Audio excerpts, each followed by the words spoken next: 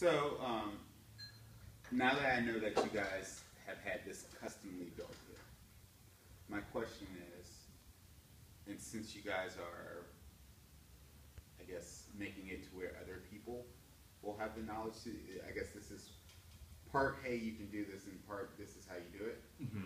That being said, is it more beneficial? Is it better to have,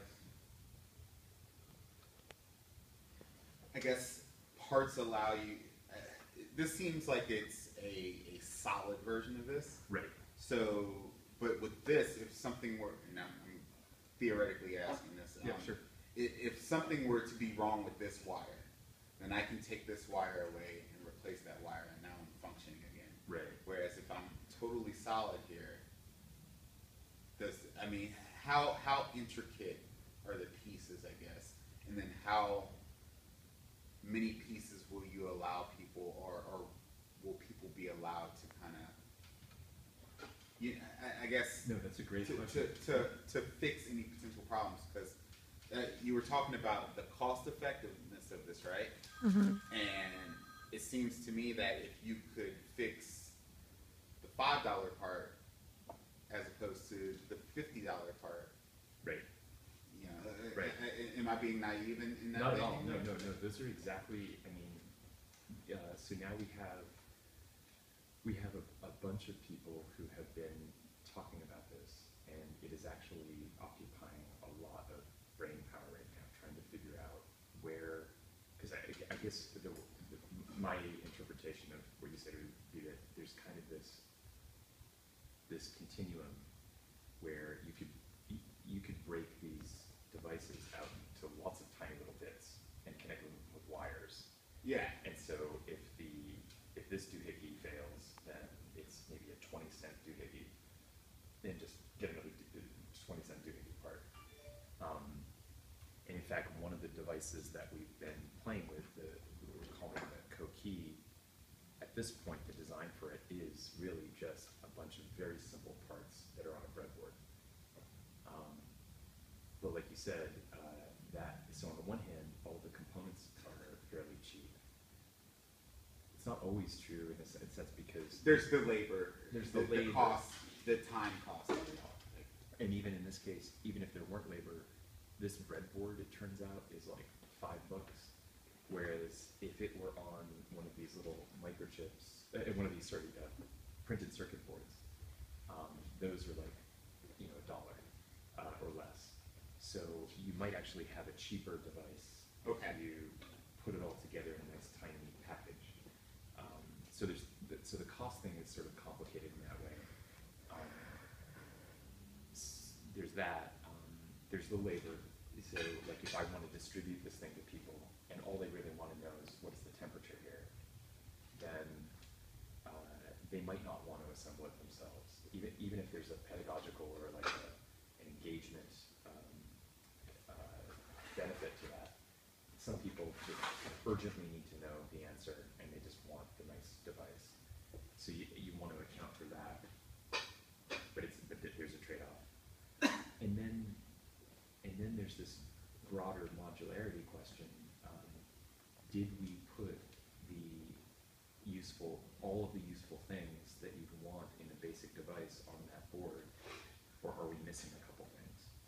And if we're missing a couple things, what's the best way to? So, for example, right now, that device, this riffle thing, is a little brain that has a clock on it and can record something in micro SD. If we want always, or a lot of the time, to broadcast live, then maybe we should extend this board and add the cell phone chip, and then that would be the basic device. But that would add cost, and also it assumes a certain functionality that maybe not everyone wants.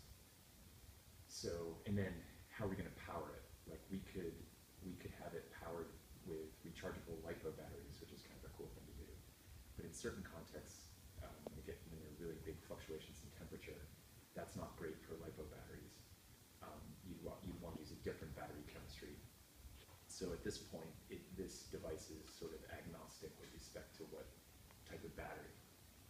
So, but if you got to the point where you said, okay, look, I know the kind of battery I want to use, I know the kind of type of communications I want to use, I know the things that I want to measure, it might make sense to put all of those on one board and then distribute that thing. So that be the core. The core thing. So that's a big question here. What should the core thing be? And it seems like it depends on who's using it. What are the use cases? In fact, this is like the second version of the riffle that I've been playing with. This we're calling riffle is this basic thing. And the initial version, which might be ultimately the version that we would go with, or at least like the dominant version or something, now has a lot of things built onto it that this doesn't have, and it's sort of more compact and has more features, and it actually would be lower cost. It's a little harder to use at this point than this one is. So I guess that's a long rambling answer to your question. No, it's not at all. No, it's because I asked it because it's not a one street answer there. It's a very. I was just curious to see what you guys were doing. Yeah, and like what are the considerations? Yeah. Like I'm realizing as we're talking that there are like multiple dimensions that we're kind of trying to figure out where we want to be along multiple axes. So there's to some extent, I mean, what drove this was you need something that has a certain shape that goes in the water bottle, and also we didn't know yet how to measure things like conductivity, so I just didn't put that on, or at least I didn't know, so I didn't put that on the board yet, and we have a separate board that is the measurement board, which initially was just wires on a breadboard. So we made this thing, and it would be connecting to that breadboard, and then eventually we make the extra bit that plugs into this thing, and then that's measuring conductivity, with the idea that maybe this functionality is fairly constant, but what we want to measure might, the way we measure it and what we want to measure might change. So that seems like a useful maybe way of having a certain modularity. In fact, okay, so this is the water quality sensor, the riffle, and some people in public lab have been interested in measuring air quality, and the thing you're calling that the sniffle, which we probably have to go with, because that's kind of great. It's pretty awesome. You have to work with that. Right, yeah. And then we have a friend, Craig Versek, who is interested in monitoring mushroom grow rooms, and so he's calling that the muffle. It's getting a little crazy. It is getting silly. Yeah. but that's in fact that's what drove the bioindicator discussion. Yeah. Do you want to go through that again? Did we not record that one earlier? I guess we did. Yeah. Sorry, that was a long conversation. Yeah. Yeah. Anyway. But anyway, this is really all right. So I guess what I find interesting. You should zoom in and to the like the camera crews on the TV show. Like, yeah, there you go. Oh. Yeah. What I really find interesting about this, and it's no offense to you, baby, I love you. But it's really great to see it be brought down a level to where it's not just science, which there's a time and need for science, and then there's a time and need for the ability to communicate it to people who aren't necessarily are not interested in science, but it's not accessible. Or no, just that is it's a language like any other, and if you don't speak the language, you might have, hello, you may have the pleasantries of it, but you don't have the conversational ability of it, and the conversational aspect is very helpful when you're trying to get somebody who wants to be involved but doesn't know how. Yep. That's great. That's really I think the folks in the public lab community would be really interested about to hear that angle, because it sums up what a lot of folks are hoping to do. Oh, I think this is really cool, and the fact that you guys are, you know, recording this. It's really frightening. No, I think that's great because you know, a lot of times where you need to have. I hate to say make it cool or make it sexy because it doesn't have to be that, but it definitely has to be seen with the understanding of somebody who doesn't understand it. Yeah. I'm tired. I'm sorry. I may have just No, it makes made sense. the most No, it works. No, it's fantastic. Well, that's why we're trying to make this as pretty as possible. It doesn't look as pretty as when Miriam set it up there. Actually, if you yeah. What's that? Oh, you see these plates. Uh-huh. So we've started a new tradition, it seems, in Public Lab, where when we do these events, so you're seeing us, The crazy scientist, mad I'm scientist. behind the curtain. Right? Yeah. This is kitchen confidence. Yeah, it says. But usually, when we are putting these things out, this is a new Public Lab tradition that we put the electronics on the plates, and we're plating the electronics. And it was really cool, these workshops that, I mean, you should see these. The pictures were really pretty, but she organized all the different types of electronics on different plates and labeled them. That was Miriam's. Yeah, Miriam's her electrical engineering, addition to this. It was was- fantastic because we had this going on, and she's like, She gave it a designer's touch. she just came out with all the plates. So, but that, yeah, that's exactly right. And then I guess it seems like the really cool thing is if we can do the science and at the same time make it really accessible. So for example, if to the extent that we can make both things happen at the same time, then we're winning, you know. And it looks like, for example, with this blinking light, where the rate corresponds to the temperature. So you should hold that thing so that we demo this for people at home. So the rate of that should increase. Oh, you're human. Oh wow! You're not a machine, You're not a Kenny. robot. The secret's out now. And then the rate's going back down again. Yeah. So, that there is a scientific relationship, a solid correlation between the rate of that blinking and the temperature of that thing. So on the one hand, like I can intuitively grasp, like more or less, whether that thing is warm or cold, and I don't need to know anything other than, and it's kind of intuitive, like faster blinking, something more is happening.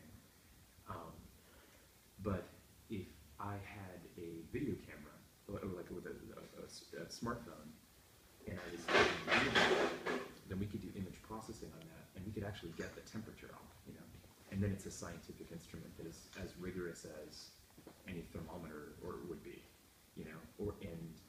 so that's kind of cool. Yeah. And in this mode where it's just a blinking light, another thing that's neat about that is it's quite a resilient technological approach, because if my Bluetooth connection goes down, or like Wi-Fi fails, or the grid goes down, that's on a battery that's blinking, and I could count, and I could be like 1 Mississippi, 2 Mississippi, and I could basically say, like, if that's connected to a depth sensor that goes down in a cistern that's underground, then I'll still be, it's like solar powered. That would be really helpful in the case of storm events where you lose power. Yeah. So that's a big benefit. Oh, that's neat. Okay. Yeah.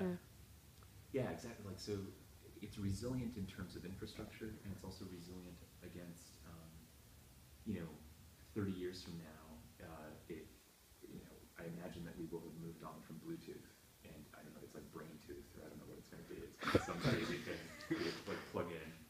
But so long as we have vision, that's always good, and brains, that's always going to work.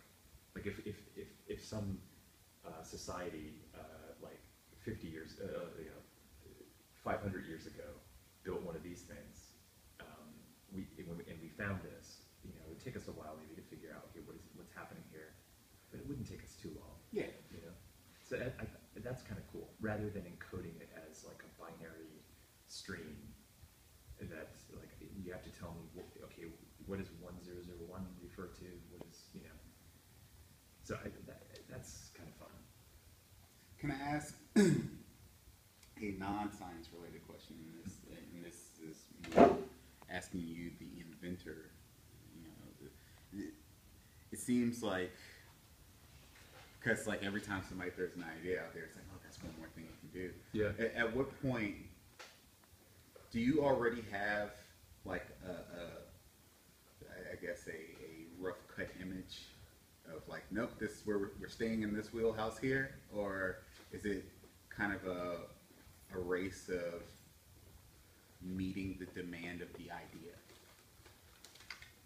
That's a great question, and that's actually what we have been talking about over the last couple of days, because at some point folks are like, okay, so you can do 1,000 different things, but we have to start somewhere. So, yeah. Eventually, you know, I guess, you know, eventually the problem becomes,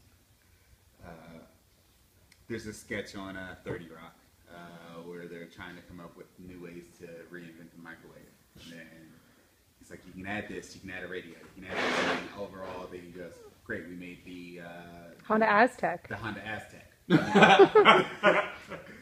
And so I guess like what do you guys do? Like, is there like a cutoff point to keep you from making the Honda Aztec as opposed to making the instrument that you guys want to make? Right. That's a great. Yeah, I think in the last couple of days we decided that. I mean, there's definitely been a huge component of that, because once you have this little device that can record any electrical signal to a micro SD, say, there are a lot of people who are like, I want to record this, I want to record this will be useful to this other thing. And it's been hard not to be like, oh sure, we could do that, we could do that, to all those people. But it seems that if we can record temperature, as mundane as that sounds, Scott was saying there are a lot of useful things that you can do with a temperature data logger over time. And if we can record depth of water, that's also something that seems kind of mundane, but it's actually widely used for questions. And furthermore, we were just having this discussion tonight that those are things that a lot of, it's easy to recognize and understand what that means. I think I know what temperature means. I think I know what depth means. We're also interested in monitoring conductivity, but conductivity, which is really useful as a measurement, and in one context could be just salinity of water. So like if you wanted to know how salty the water was, it's much harder to interpret what the conductivity value means. In certain contexts, a spike in conductivity means that there's something bad in your water, or there's potentially something very bad. In other contexts, it means you've got some nice mineral water, and it's a great refreshing beverage that's good for your health. So we were just talking about how we might focus on temperature and depth to begin with, and as we as a community science community wrap our heads around how we want to engage with something like conductivity. So I think that is to say, I think we're narrowing into one snapshot milestone that would be for the next couple months, like push out there and get people's feedback on. But then hopefully, the community is large, and if we have a bunch of people in parallel working on different problems, that's okay too. But yeah, for the individuals, like the few individuals that I've been talking to about developing this particular thing, I think we have decided that we need to focus on one thing, or one collection of things. Is there I suppose, well, since it's open source, I'm guessing that keeps costs extremely low. But like, I've known some people to invent, I hate using the word invent, Discovered. Columbus some things. And no, they've made some things, and then when it came time to get investors involved and stuff like that, then the investors' vision came in, and then it grew into something, sometimes into the thing that they want just better, and then sometimes into a whole different thing. And that's the reason I was wondering, I didn't know if you guys had the pressure of people, I guess, meeting the needs of the science community as well, but there's always that person who wants to find a way to see, oh, this is great, it's good for the environment, or good for science, but it's also awesome for my bank account, and let's see how we can make this even more awesome. I was just wondering if you guys have had any, like, hey, we would love to give you a couple bucks for this. Could you make it do this, though? Right, oh, right, this other thing. Yeah. Or is it too new in the game for that to happen? Yeah. Which are good problems. Yeah. Those are great problems to have. There, I mean, what I have seen is that folks that are doing this sort of thing, you'll get approached, like you say, by investors, and I've seen examples, like you're talking about, of folks where they were offered a lot of support in exchange for some control over the project, and the deal was like, oh, we'll help you scale this up really fast and have a wide, impact, but we own the technology, or we own a lot of the technology, and we're gonna decide who gets to work on the project, and actually you're fired. And, thanks for being us this far. Right, exactly. But we appreciate your, and maybe here's a check for this amount. And Isn't that the whole plot of Silicon Valley right now? Pretty Yeah, much I mean, is, like yeah. getting your technology stolen by the company that hires you. Yeah. There was, I had this great conversation with someone a while ago where he was, in his opinion, a lot of how people make money in this country off technology is, it's increasingly less about manufacturing, and maybe even not so much about research and development, because maybe it's more about like identifying a good idea, patenting it, and then protecting that patent. Oh yeah. And like intellectual property, and that seems like a losing strategy in the long term. It doesn't seem like a great thing to base an economy around. Oh, it's a terrible thing to base an economy around. It's an even shittier thing to do, to be a squatter on ideas. Particularly if you don't have come on, we all have ideas. We all have these great thoughts, but it's another thing to actually have the know-how, or at least somewhat of a know-how to implement these things. And I really have a big issue with squatters. Yes, right. The whole, right. People who buy names of websites and sit on them. Yeah, Or I came up with the idea for the flying skateboard. Yep. Yeah.